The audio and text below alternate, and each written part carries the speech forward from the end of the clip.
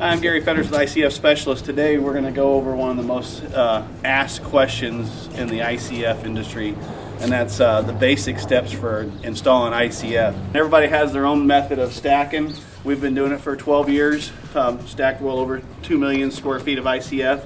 We always start a wall with a short side of a corner facing a long side of the corner. That sets our staggered for the block. And then every cut on every row will be the same if you do it that way. If you start out with a short and a short, the next row is going to be a long and long, so the block dimensions will always be a little different. So we'll always start in the corners. We start in both corners, and so we're going to start there with a short, and let's say this was our other corner, and then we're going to work towards the middle. Ideally, you want to hit a door. And if there's not a door in the wall, we want to hit a window. If there's not a window in the wall, we're just going to pick a spot in the middle somewhere. But this wall, to keep it simple, we're going to say this falls on a full block, and then we'll get to cutting a little bit of block.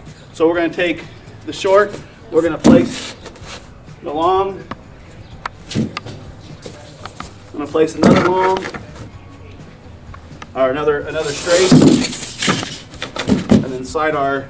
We're going to start in the corner, so just kind of simulating that this would be the size of our wall. So we'll take a block, put it on here, take our pencil, don't matter if it's 4 inches, 3 feet, and we're just going to mark it so we have a nice mark the other side.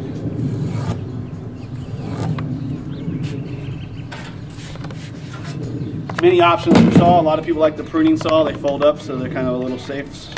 I prefer just a regular hand saw, and we're going to cut through the block.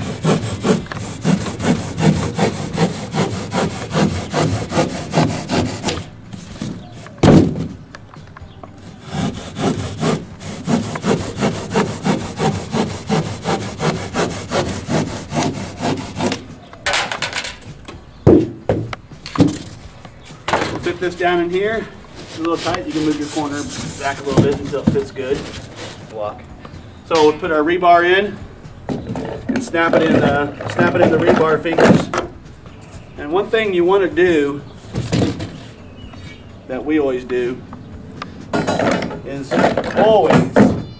always keep your webs lined up. So in behind here, behind this Fox block, there's a plastic web, and that's what we're going to fasten our drywall to, our stucco.